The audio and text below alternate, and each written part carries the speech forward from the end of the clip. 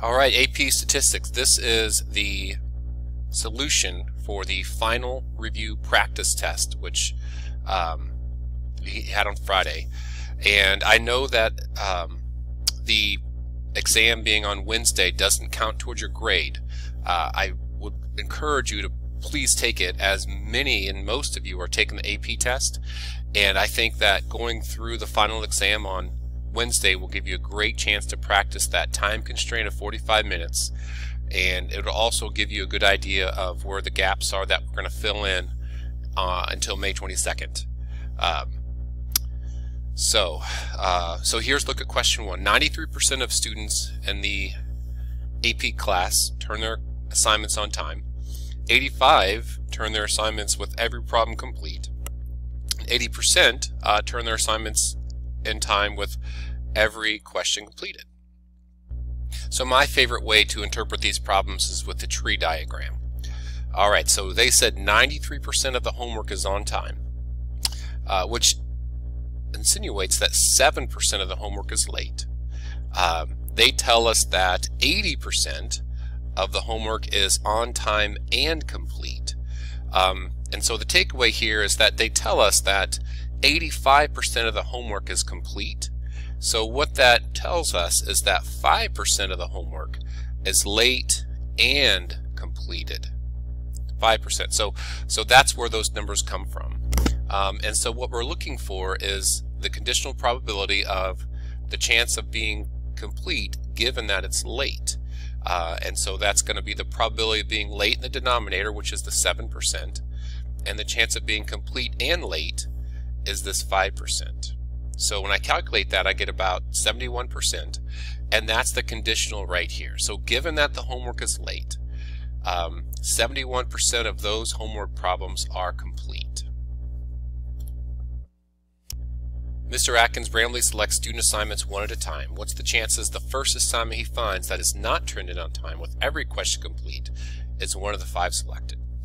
This was the hardest question on the entire thing.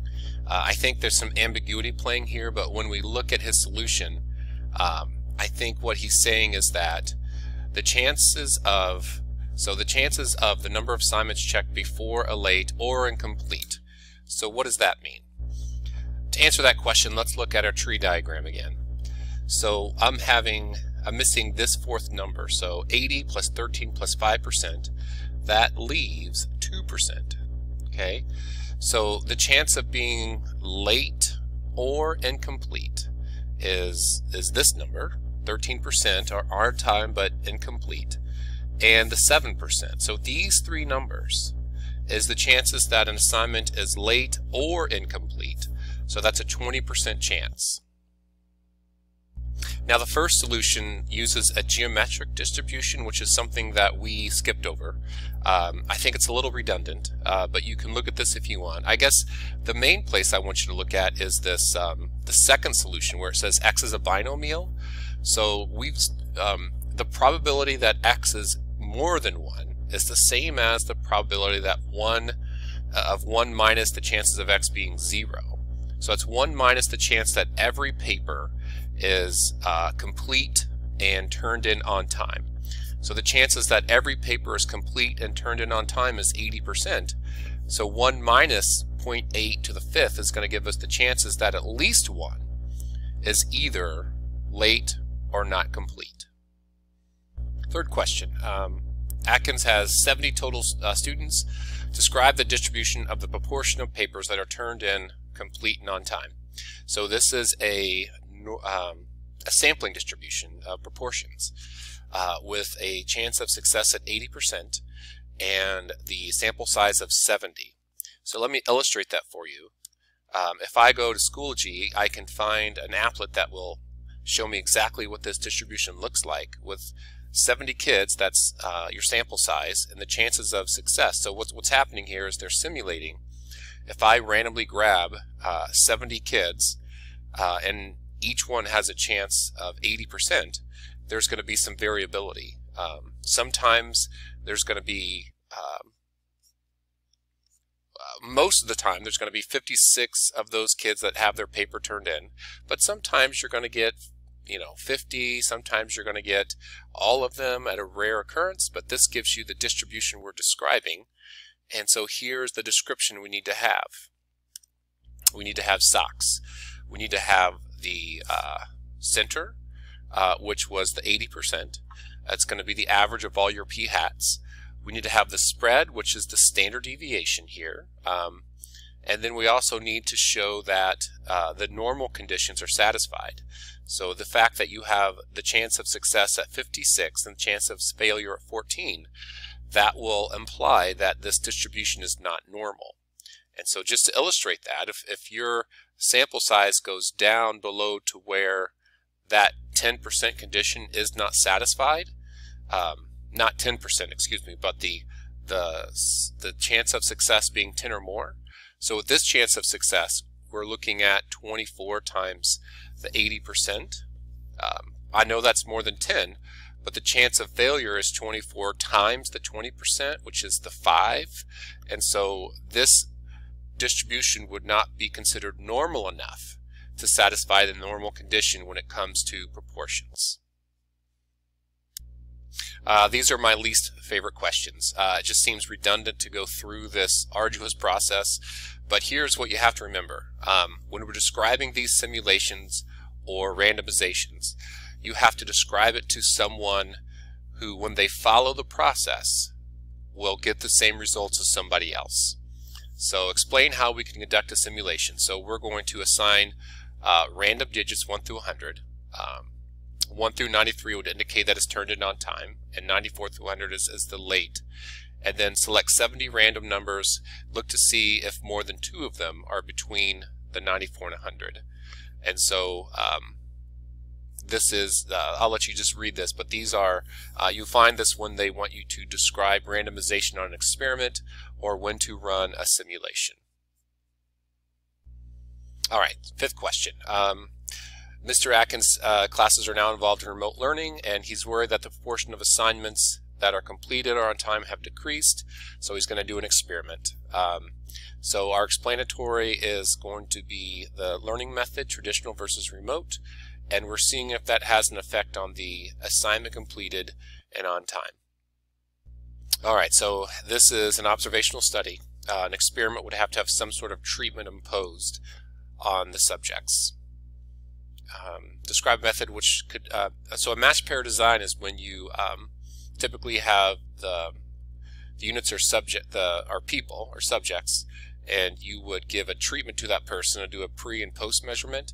So what he says here is that you choose an individual student at random, compare that student's completion percentage with their percentage after the switch, and then each student would then be paired with themselves.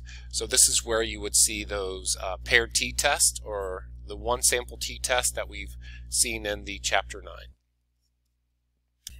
Mr. Atkins wants to use the results of his study to construct a 95% confidence interval looking for the conditions. So boy, this is huge. Random, independent, the 10% rule, and normality. And so the mistake I see a lot of kids make is with the normality condition, they want to use the central limit theorem, but the central limit theorem only applies to the distribution of means, or sampling distribution of means. With proportions, we're looking for those successes and failures being more than 10. All right, so the confidence interval here is provided for us, and so at this point it might be good to there's a lot of people speculating that with the AP test being online and at home, they're trying to make it equitable. And so what that means is a lot of people are speculating that there will not be a whole lot of calculator use on this test, thinking that some students won't have access to a calculator. It makes sense to me, so don't be surprised, and I'm hoping maybe the AP calculus kids can verify this, is that there won't be many or a lot of questions that require you to use a calculator. And so this is a good example of that. They're providing you with the confidence interval, and you need to be able to interpret that. Based on the results of this confidence interval, do you believe there is convincing evidence? So we are 95% confident that the proportion of assignments completed and on time for the traditional school is between 4 and 32%. So there's your context. Because this confidence interval includes 0, we do not have convincing evidence of a difference of proportions. All right, second question. A random sample of 29 employees of a large company have their systolic blood pressure checked. The summary statistics are provided. And so this is going to, it does require a calculator. To backtrack a little bit, they could ask you this question on the AP test and just provide, they might just ask you to provide the formula or the calculation you would perform with a calculator. So with a mu of 122 and a standard deviation of 20, we're going to just use our normal CDF, labeling what those three numbers represent, and then actually four numbers, and then get 16%. This is another distribution to describe. This is not a sampling distribution. This is the distribution of the summary statistics. Once again, there's SOCs here, right? You have the shape, center, and spread. Notice that they're referencing the spread with standard deviation, and they're referencing the center with the mean. Now, I guess they're about the same, so either one would work for that. Okay, so this company CEO wants to know if the mean systolic blood pressure at our company is higher than the national average, so this is starting our test of significance. We're going to let mu be the true mean systolic blood pressure for all employees at the company, and the detail here is important. If you just said the true mean systolic blood pressure, you'd probably get dinged because you need to reference the population as the employees of the company, and we're trying to make a test about those people. And so we think that their average blood pressure is 122, with the alternative that's more. So once again, we're not being asked to perform the test. I still believe that they will ask you to perform some sort of test on the actual exam on the 22nd, but we aren't asked to do that here. They'll go ahead and get a t-value, a t-score of 5.5 with a very low p-value. And so look at the context that they're asking for. Assuming the mean systolic blood pressure in this company is 122, so assume the null is true, there is a probability of only a really low number of obtaining a sample of 29 with the mean blood pressure of the one we received. This is essentially impossible, so we have convincing evidence to reject the null. Explain in context what you would mean by type 2 error. So a type 2 error in this problem would be deciding not to reject the null hypothesis and saying that the mean systolic blood pressure of employees in this company is not over 122, when in fact it's greater than 122. Now it should be noted that on the previous question, it's possible that we committed a type 1 error. So I think a better follow-up question would have been, what type of error could you have committed with this p-value? And you would say the type of error is a type 1 where we fail to reject, where we reject the null, but it's actually not false. Okay, finally we have these the latest what we've been learning with scatter plots. So in addition, let's see, the systolic blood pressure of 29 employees, their ages are recorded, a linear regression model to fit. Alright, so they're seeing there's a connection between age and blood pressure. And so this is more about reading a computer output than anything else. So this 97.0771 is your y-intercept. This 0.9493 is the slope of the least squares regression line. And this is your constant of determination. You have to find your regression coefficient, your correlation coefficient, by square rooting that number. So if I take the square root of 0.712, I get 0.84. So the correlation coefficient is actually 84%, and that's the number you're going to reference here below.